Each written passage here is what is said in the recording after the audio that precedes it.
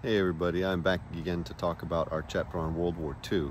I've been reading a lot, studying a lot, learning a lot more about World War II recently and trying out some of these new ideas on my classes. Wish me luck. We'll see if I can get this done in 10 minutes or less. So the first thing that I want to mention, and that I said in my intro to your discussion on the chapter narrative, is that we have to remember World War II as a continuation of that great global conflict in two parts, World War I and World War II, that must chiefly be understood as a conflict over empire. Remember that the biggest land-based empires, they dissolved at the end, or were dismembered at the end of World War I because they lost that conflict. The German Empire, the Ottoman Empire, the Austro-Hungarian Empire, and certainly the Russian Empire, which transformed into the Soviet Union. There were other empires that survived World War I. Of course, the British being the primary one, the French, Dutch, the American, the Japanese, these primarily maritime empires, they made it through World War I, and in some ways were stronger. Certainly in the American case, were stronger after World War I. The League of Nations, Woodrow Wilson's brainchild, to bring peace and a basic sense of international order to the world after the Great War.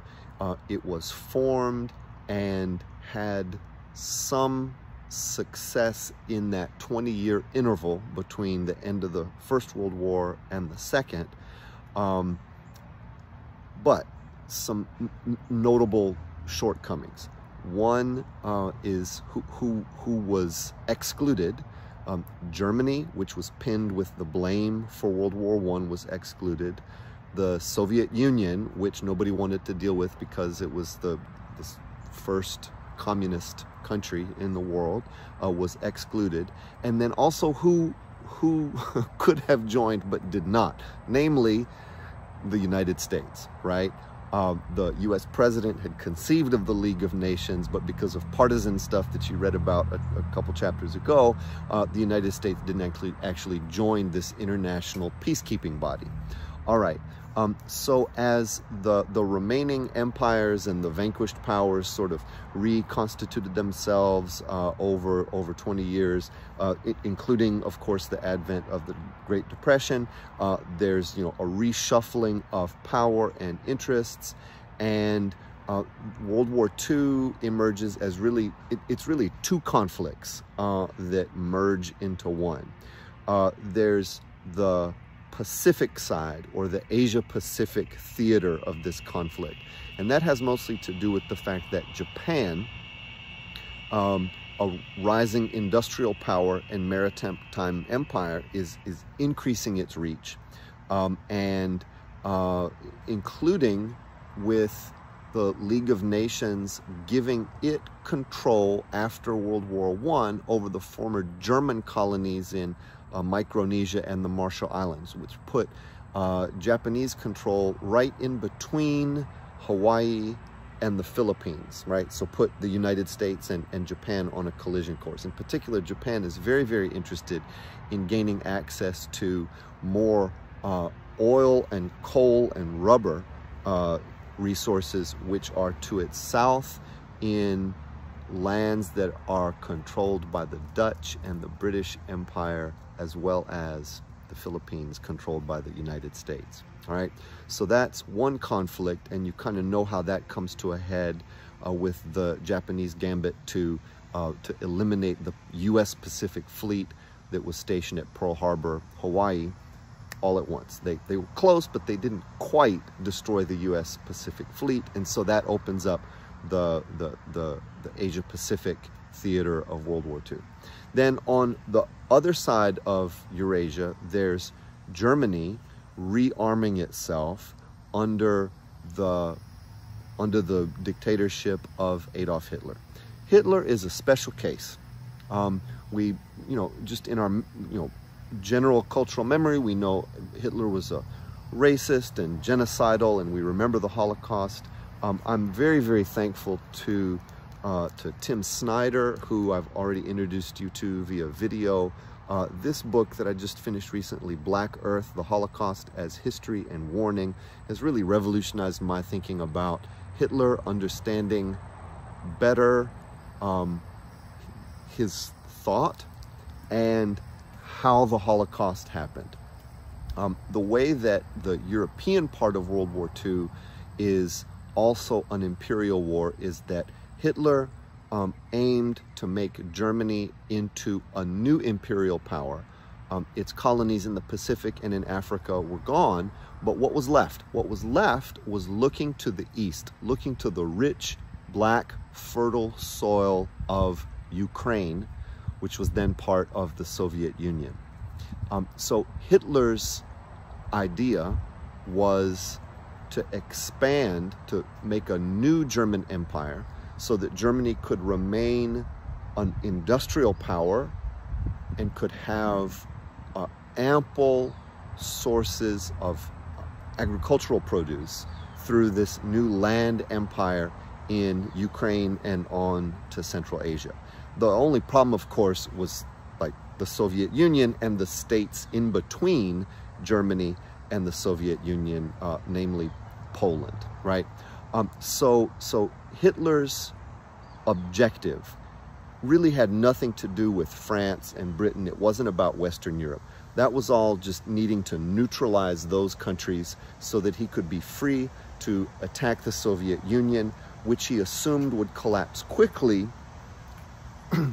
because in Hitler's mind, the Soviet Union was not a real state. It was an artificial construction, a conspiracy by the Jews. And here's how the Holocaust fits in here. We think of Hitler as racist, but this is really a special case. So on the one hand, Hitler did believe that the world was, that human society was chiefly racial struggle.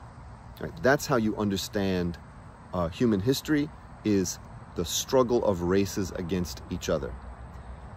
In Hitler, this is, a horrible logical extension of the idea of social Darwinism that we talked about earlier, right? So races compete for food and for resources. Hitler remembered very well starvation in Germany during the Great War. The German people had to rearm themselves, had to be strong, and had to take the resources that they needed. Those resources happened to be under the control of the Soviet Union.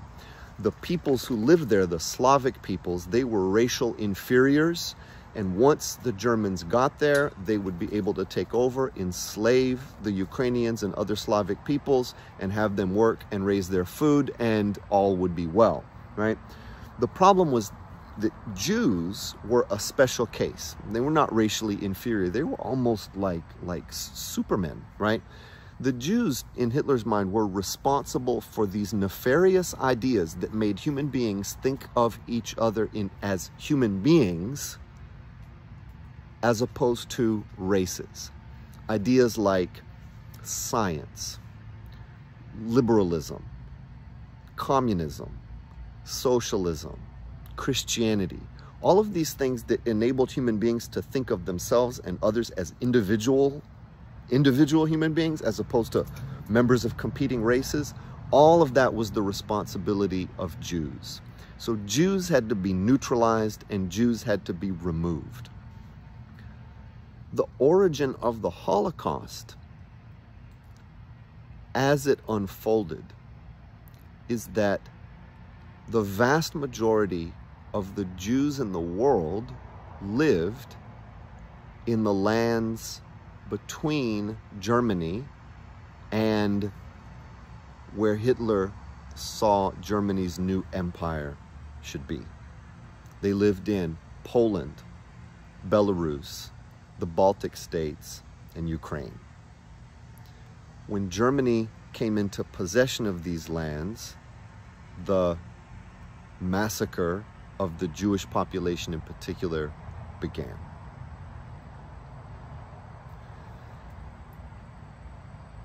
it was then at the same time a war of genocide and a war of empire and colonization at the same time. The model that Hitler used, it's in Mein Kampf. One of the things that Timothy Snyder does in Black Earth is start out reviewing Hitler's writing so that we understand the logic. The model that Hitler used for this new German empire, you know, where would you see in the world another Germanic people, another Northern European people who had conquered a continent, eliminated the racially inferior people that lived there before, and enslaved another group to do their agricultural labor for them? He said Germany had to do this in Ukraine so that it could have as high a standard of living as the Euro-Americans had achieved through the same means.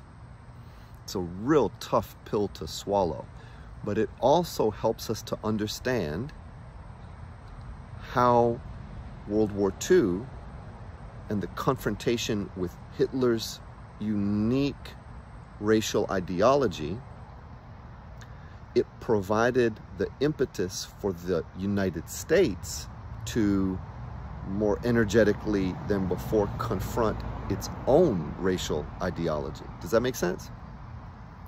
We're the good guys. We can't be like that.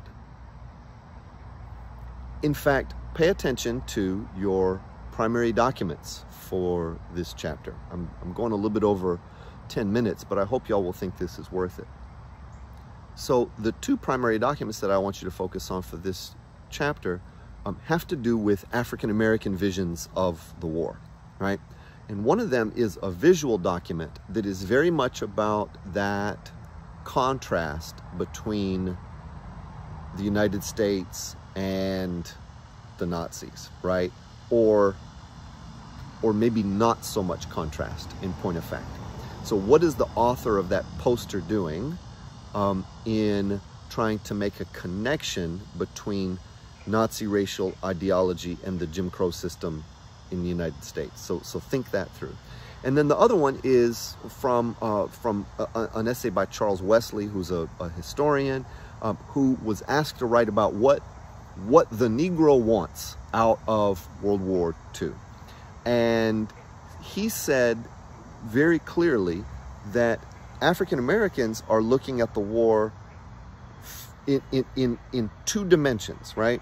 The transformation that's required at home and abroad. That we African Americans are fighting World War II not to take things back to the status quo as it was before, but we're fighting for a new world at home and abroad, a world that's going to be free of racism and of empire. And Wesley seems to say that these two things, racism and empire, are closely connected to each other, and that American democracy, the survival of American democracy, requires that both of them, at home and abroad, be removed, right? Put that in context as well with the other visions of post-war order that come up in this chapter. Particularly look at Henry Wallace and FDR's Economic Bill of Rights. So basically, you know, making the New Deal permanent and extending it to the whole world. Remember that World War I was kind of the high point of the progressive movement. In a sense, World War II is about, making the New Deal bigger and better and permanent. And then there's another sort of post-war vision that also says, yes, the United States is going to be in charge of a new world order, but this is, the one that's articulated by Henry Luce and Friedrich Hayek, where American big business is really in the driver's seat. So prosperity for all, but who's in charge, right? So those are 15 minutes. Those are some thoughts that I hope will help you think through World War II, connecting it both to the New Deal and the 20s and World War I, connecting it to the Cold War that is going to emerge even before World War II is over, and through it all, this theme that we've been discussing about empire, hierarchy, the tension between hierarchy and equality, empire and democracy. We see it all in World War II. The last thing I need to say, I'm sorry this is so long, I want to just say a word about your film. This is part of a series about World War II that is produced by the same guy, Ken Burns, who did the national parks. So great filmmaker. This is one episode that focuses on like 1943 and 4, and the idea behind this multi-part series is that it focuses on 4 towns in the United States: Mobile, Alabama, Luverne, Minnesota, Waterbury, Connecticut, and Sacramento, California.